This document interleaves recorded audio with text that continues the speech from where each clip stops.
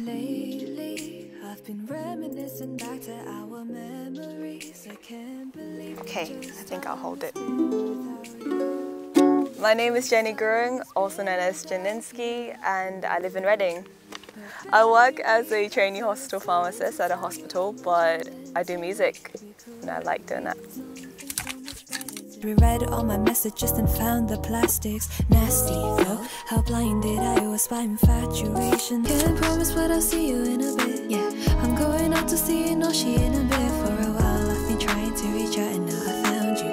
It's getting harder to pretend I confused you for all that I deserve. Know that I deserve more now. Lazy bitch, you lazy bitch, yeah. Okay, I was born and raised in Hong Kong, so I lived there for about 10 years before coming here, but I'm Nepalese. My parents are both from Nepal. I'd say Hong Kong is a very competitive environment, so growing up, everything was a competition.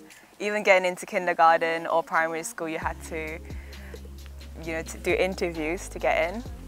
I think I was raised that way, but I also liked enjoying my time and not be competitive about everything.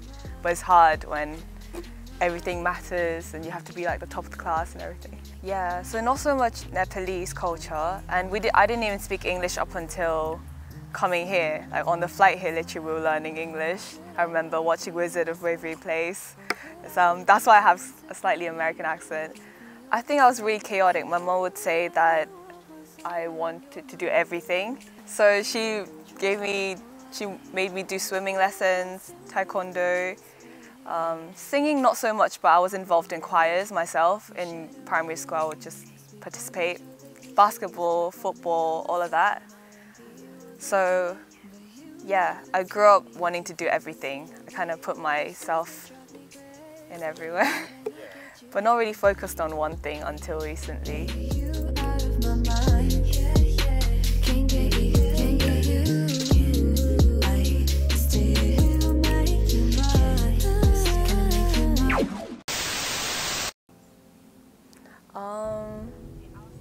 Yeah, I remember wanting to be at one point I wanted to like paint. I want to get involved with that. I also wanted to dance. I wanted to become a professional tennis player. I wanted to do a bit of everything, but as time went on, I realized that education was the most important. So I just stuck to studying and I kind of calmed down and wanting to do a bit of everything. I joined the choir in primary school and we had a teacher called Mrs. Fung, and she was the most inspiring and encouraging teacher ever. Obviously in choir in Hong Kong, all the words were in Cantonese and I couldn't pronounce it properly, even though I was raised there. So she would sit one-to-one with me and help me with my pronunciations, and there was like these ups and downs and do, re, mi, all of that. She would teach me one-on-one. And she'd always encourage me. I was the only Nepalese there in the class full of Cantonese, Chinese people.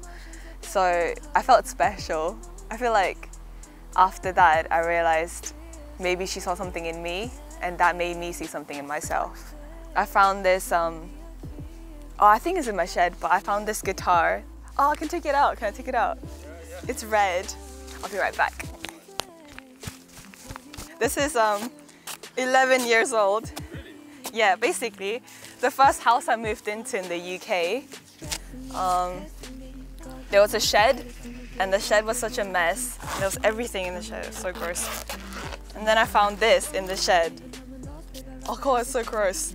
There was only 4 strings, so I thought it was a ukulele. So I brought it to school and I was like 12, and it's like, guys, I have a ukulele. And I started a ukulele club with that.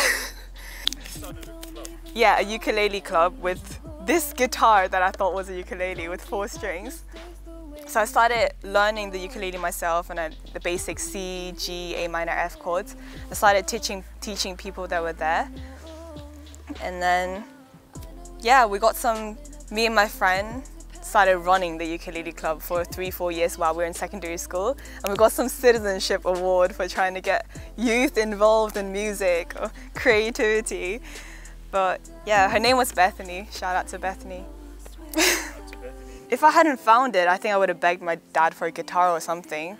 But I'm glad I found it because it started me off with something simpler than a guitar. Because that would have been so daunting. But ukulele was 4 strings and I love it, it's so cute. And it's nylon. Tell me someday, so baby I feel, oh baby I feel, kinda lost without you someday. So I'll just write stuff and listen to it and note it down but not really record it. But when I got an iPhone, I started recording everything on my iPhone. This was when I was like 14, 15. And that's when I started getting into writing. I didn't know if it was good or bad. I just started writing, I didn't really care.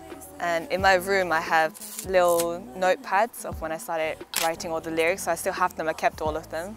So I would say they inspired me a lot to start. But then also just on YouTube there were loads of people who do covers. And I was like, I can do that. You just need a phone or a camera and you need an instrument, you just sing. So I used to do that a lot, but I took most of my covers down because right now you'd want everything to be perfect, and I think perfectionism got in the way of my creativity sometimes. That in the midst of the crowds and the shapes in the clouds, I don't see nobody but you. Notice on his own time, should've ended it before it started. All she ever got was broken hearted. He was cheating on her, trying to flip it back on her like a victim. Now she all alone and starting over. Now she got baggage on her shoulder, but the new guy really loves her. She loves him but she doesn't trust herself anymore. Falling in love. My dad used to be against me doing music, to be honest, because I think he had a bad experience. When he was younger, I have photos of him. He used to play the madal and the guitar with his group of friends, and he had a little band, and he told me how like he used to travel along the village for a show that he was performing at, but then once he got thrown, some people from the audience threw tomatoes at him, but he still laughed and carried on singing, and because they were really bad. The setup was really bad and all of that. He told me about all of those experiences. But he thought music would corrupt me. He thought I wouldn't focus on studying and it would distract me from my education. So when I first found this guitar, he tried to actually give it to my cousins or my younger sister. No, not my younger sister. My younger cousins, because he didn't want me to get into music from his bad experience. Mum was still iffy about it. It's not that they hated me doing music. It was more that they didn't want to distract me. They wanted me to focus because we want to be financially stable before being able to do that, be able to be creative. So we can afford to be creative. I think the way he saw me get into music and the way he saw me write and play chords, he never, even though he knew how to play the guitar, he didn't teach me obviously because he didn't want me to get into that.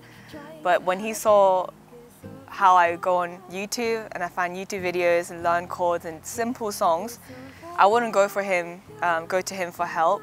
I wouldn't say embarrassed, but I was still shy to sing in front of my dad.